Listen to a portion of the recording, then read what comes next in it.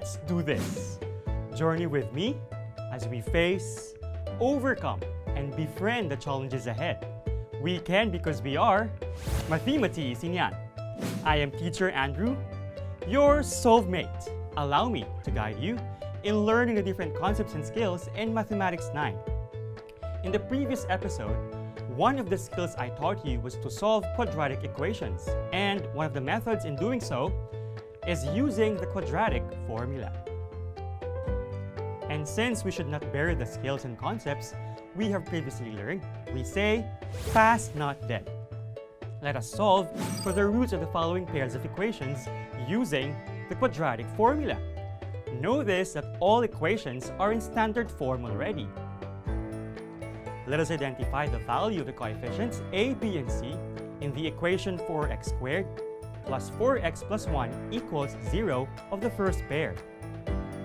The leading coefficient is 4, so a is equal to 4. The middle term's coefficient is 4, so b is equal to 4. While the constant term is 1, so c is also equal to 1. Let's substitute these values in the quadratic formula to determine the roots of the equation. X equals negative 4 plus minus the square root of the quantity 4 squared minus the product of 4 and 1 all over 2 times 4. Then we simplify. We simplify the expression under the radical sign as 16 minus 16 because 4 squared equals 16. And this is decreased by the product of 4, 4, and 1, which happens to be 16 also. The denominator becomes 8 because 2 times 4 is equal to 8. In the next line of solution, we show that 16 minus 16 is equal to 0. Thus, 0 is what appears now under the radical sign. Since the square root of 0 is 0, the numerator is now simplified as negative 4 plus minus 0. At this point, we break down this equation into 2 to separate the plus sign from the minus sign. Hence, the equations x sub 1 equals negative 4 plus 0 all over 8, and x sub 2 equals negative 4 minus 0 all over 8. Then we solve for x. We express the answer as a fraction in simplest form if the root is rational but not an integer. X sub 1 is equal to negative 4 over 8, which is equal to negative 1/2 when reduced to its lowest term. X sub 2 is also equal to negative 4 over 8 and hence equals negative 1/2 when expressed in its simplest form. So, the two roots of the equation are equal. We go through the same process for the second equation in the pair, which is x squared plus 6x plus 9 equals 0. Here, a is 1, b is 6, and c is 9. Substitute the values of the coefficients. X equals negative 6 plus minus the square root of the quantity 6 squared minus the product of 4, 1, and 9 all over 2 times 1. Simplify. Under the radical sign, what appears now is 36 minus 36 because 6 squared equals 36.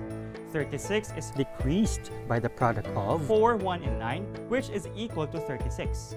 The denominator becomes 2 now, since 2 times 1 is just 2. And since 36 minus 36 is equal to 0, 0 now appears under the radical sign.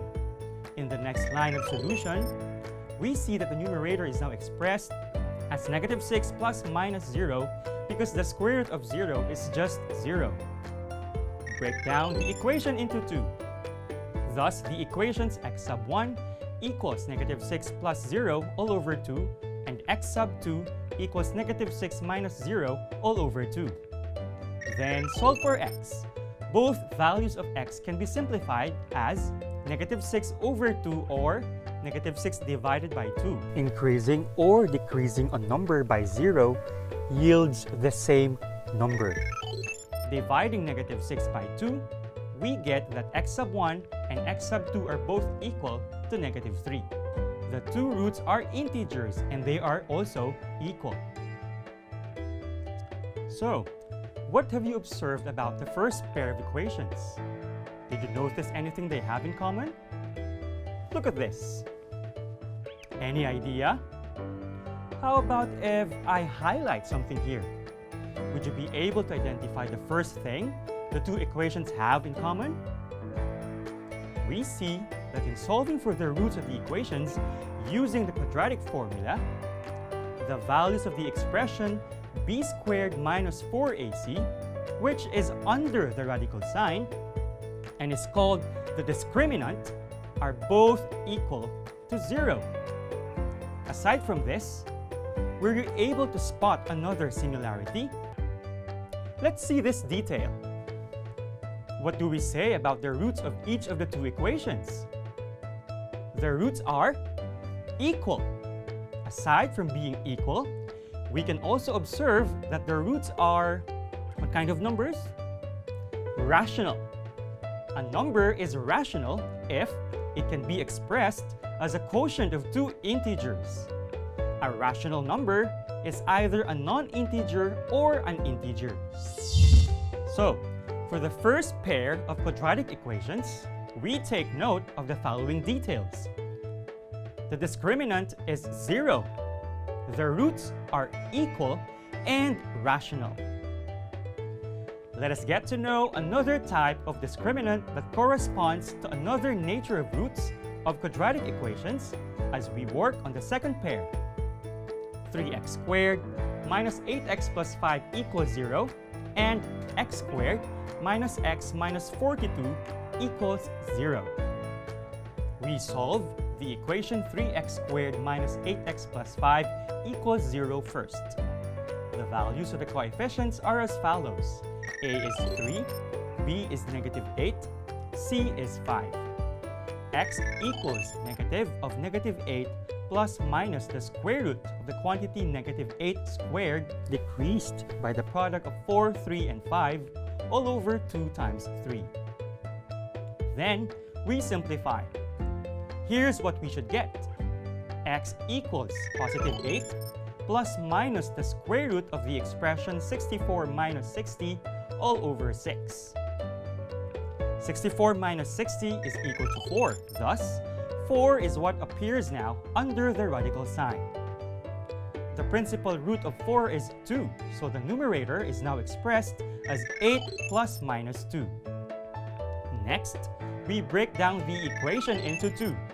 X sub 1 equals 8 plus 2 all over 6, and x sub 2 equals 8 minus 2 all over 6. Then, we solve for x. X sub 1 is equal to 10 over 6 and can be simplified as 5 over 3. X sub 2 is equal to 6 over 6 and can be simplified as 1.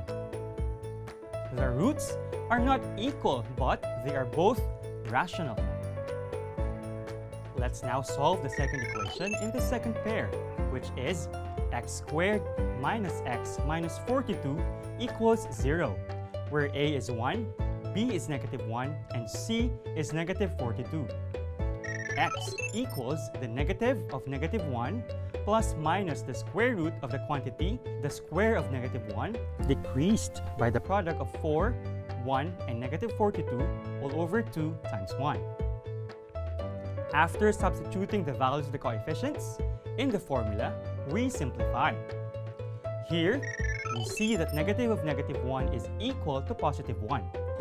Under the radical sign, we see that the discriminant is now simplified into 1 minus negative 168.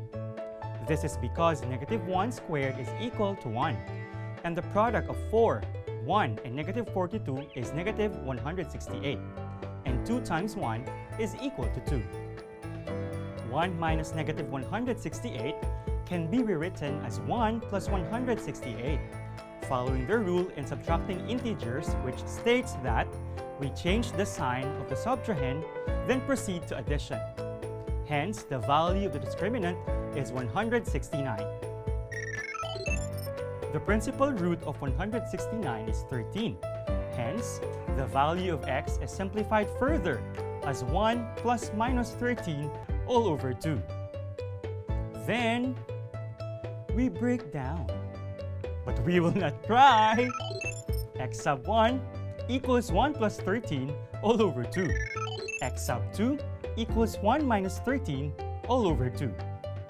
Then, we find the value of x, not of your x. X sub 1 equals 14 divided by 2, and hence, one of the roots of the equation is 7.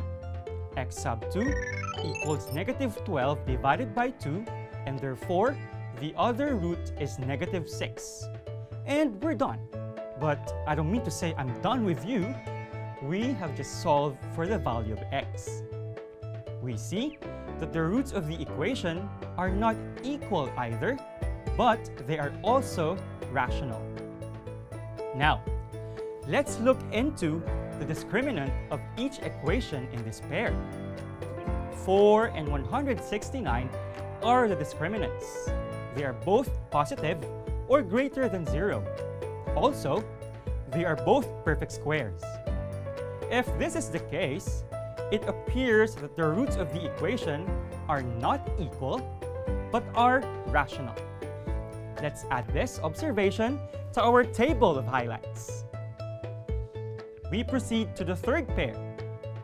5x squared plus 10x plus 3 equals 0, and x squared minus x minus 3 equals 0. This pair shall introduce us to a different case of discriminant root relationship.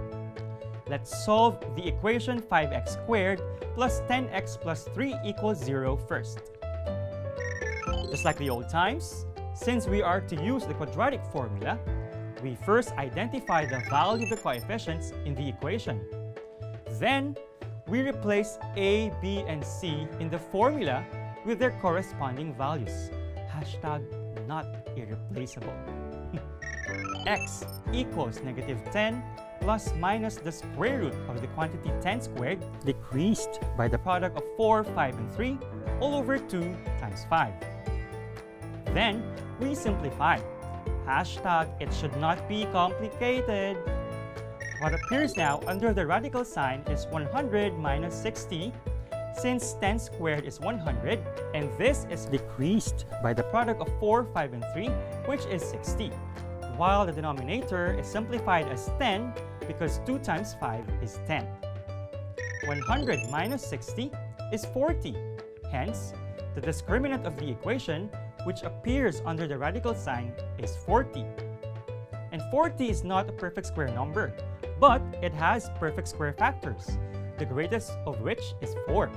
So, we express 40 as the product of 4 and 10, and then take out the square root of 4, which is 2, and retain 10 under the radical sign. Hashtag remember how to simplify radicals. Now, we can split the equation into 2. X sub 1 equals negative 10 plus 2 square root of 10 all over 10. X sub 2 equals negative 10 minus 2 square root of 10 all over 10. And then, solve for x. We cannot combine a rational number and an irrational number, but we can simplify the answer by making use of GCF, or greatest common factor. Negative 10, 2, and 10 are all divisible by 2. Hence, x sub 1 equals negative 5 plus square root of 10 all over 5, and x sub 2 equals negative 5 minus square root of 10 all over 5. The roots are not equal. And what kind of numbers are these roots? Irrational. Are you irrational? Alright, we now move on. Yes, we need to move on to the second equation in the third pair. We go through the same procedure. Remember CS4. C is for coefficients. First S is for substitute. Second S means simplify. Square root of 13 is not perfect square, and its only perfect square factor is just 1. Hence, square root of 13 will just be expressed as is. Third S stands for split. We split the equation into 2. Fourth S is solve for x. And the GCF of the coefficient and constants here is just 1. We can already label 1 plus square root of 13 all over 2 and 1 minus square root of 13 all over 2 as the roots of the equation.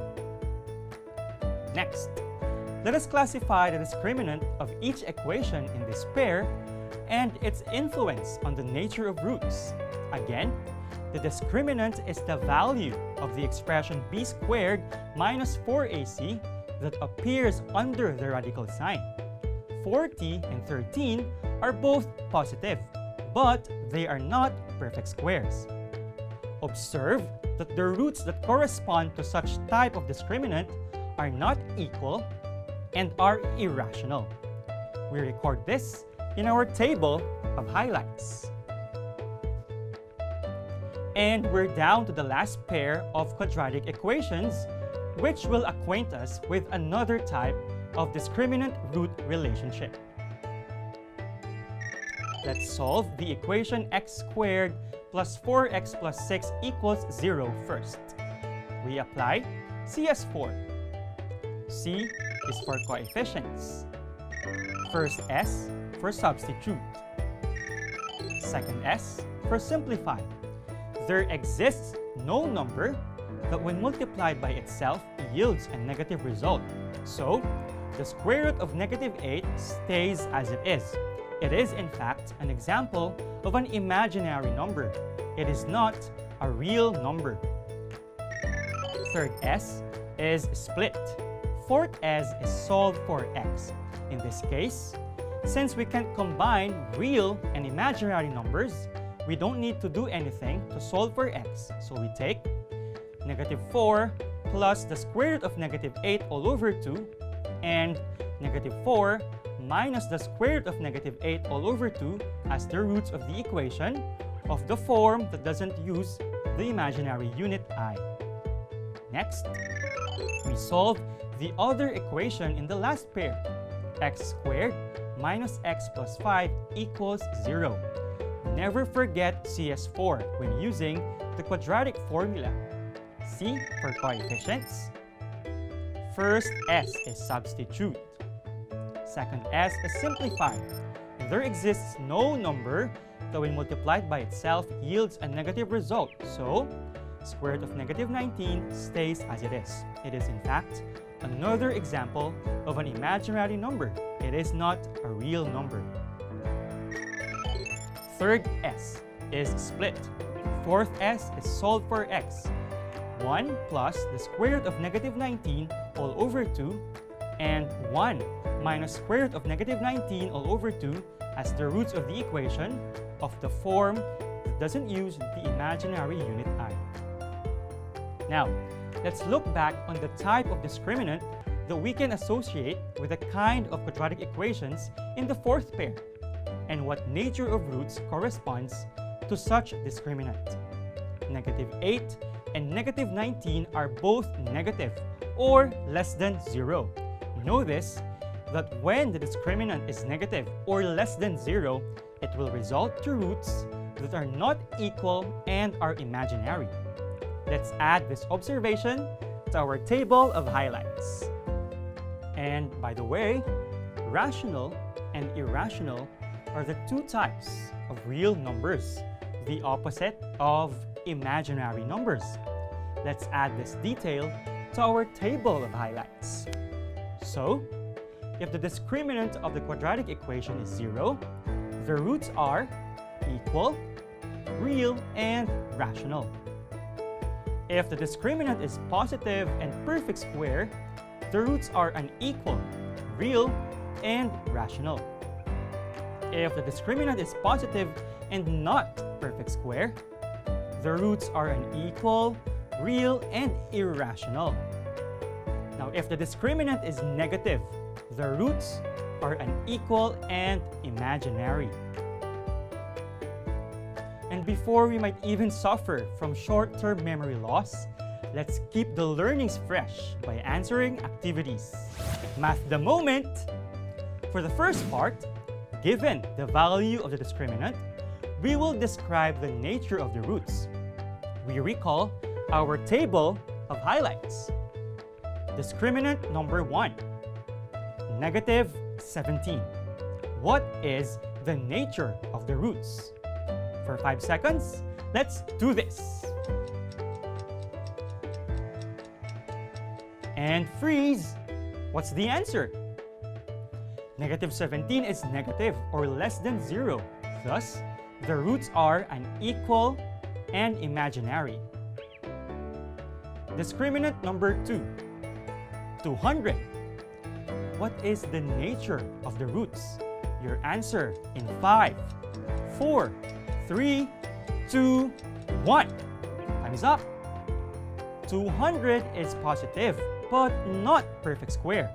So, the roots are unequal, real, and irrational.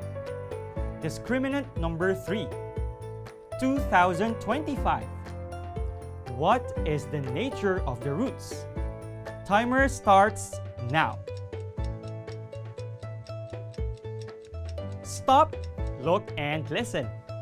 2025 is perfect square. Its principal root is 45. Thus, the roots are unequal, real, and rational. Next part is, given the quadratic equation, we determine the value of the discriminant and describe the nature of roots. Remember that the discriminant is the value of the expression b squared minus 4ac. Are you ready? Kagamath, ready your paper and pen. Let's do this. Equation number 1. X squared minus 2x plus 4 equals 0. You have 15 seconds. Go!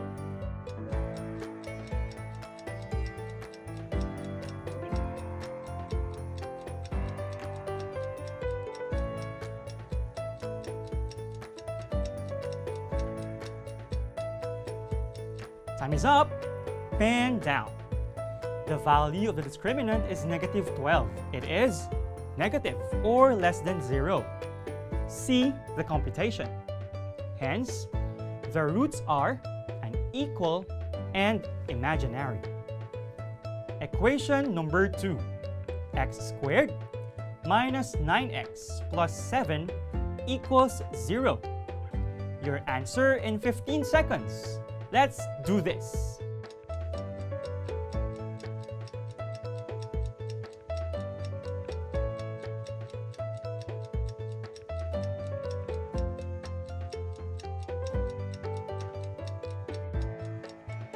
Time up. The discriminant is equal to 53.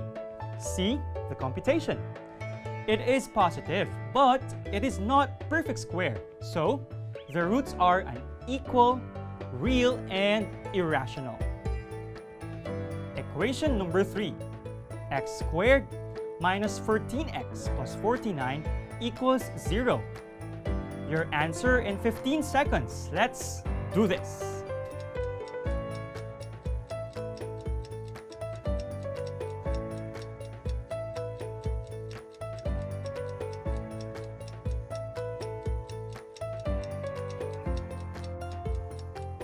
And time is up. Discriminant is equal to 0. See the computation. It is exactly 0. So, the roots are equal, real, and rational. We shall answer another activity, but this time it is a bit, or should I say, extra challenging. It's super math. So, here's what we have to do. Find the values of k for which the roots of the equation are equal. Alright, so we can see that the coefficients a and b are expressed in terms of k. A is equal to 3k plus 1, while b is equal to 11 plus k, while c is just 9. What should be the value of k so that the roots are equal? Recall that if the roots are equal, which means that the roots are also real, the discriminant must be 0. So, it also means that b squared minus 4ac is equal to 0. By substitution, what equation can be written for the discriminant of the equation that must be set equal to 0? It is square of the quantity 11 plus k minus the product of 4, the binomial 3k plus 1, and 9 equals 0. But what is the square of 11 plus k equal to? What about the product of 4, 3k plus 1, and 9? If you're able to determine the correct answers, the equation will now look like this. 121 plus 22k plus k squared minus the quantity 108k plus 36 equals 0. Then, we combine similar terms and arrange the terms in descending powers. And this will result into what quadratic equation? Compare your answer with mine. K squared minus 86k plus 85 equals 0. So, we have to solve the quadratic equation to identify the value or values of k. What method do you prefer to use? I opt to solve it by factoring. Could you also solve it by factoring? So here are the factors. The binomial k minus 85 and k minus 1 set equal to 0. Then, by applying zero product property, what are the values of k? They are k sub 1 is 85 and k sub 2 is 1. Problem solved! Substituting the obtained values of k, the equation can be written as 256x squared plus 96x plus 9 equals 0 when k is equal to 85. Its roots are equal. X sub 1 and x sub 2 are both equivalent to negative 3 over 16. 4x squared plus 12x plus 9 equals 0 when k is equal to 1. Its roots are also equal. X sub 1 and x sub 2 are equal to negative 3 over 2. And that's it, Kagamath. I hope today's episode has been very helpful. This is your soulmate, Teacher Andrew. Before we go off air, let me share one of the mottos I hold on to as a mathematics teacher and learner at the same time. Math means mistakes allow thinking to happen. See you again next time as we face, overcome, and befriend the challenges ahead. We can because we are Mati-Mati Sinian.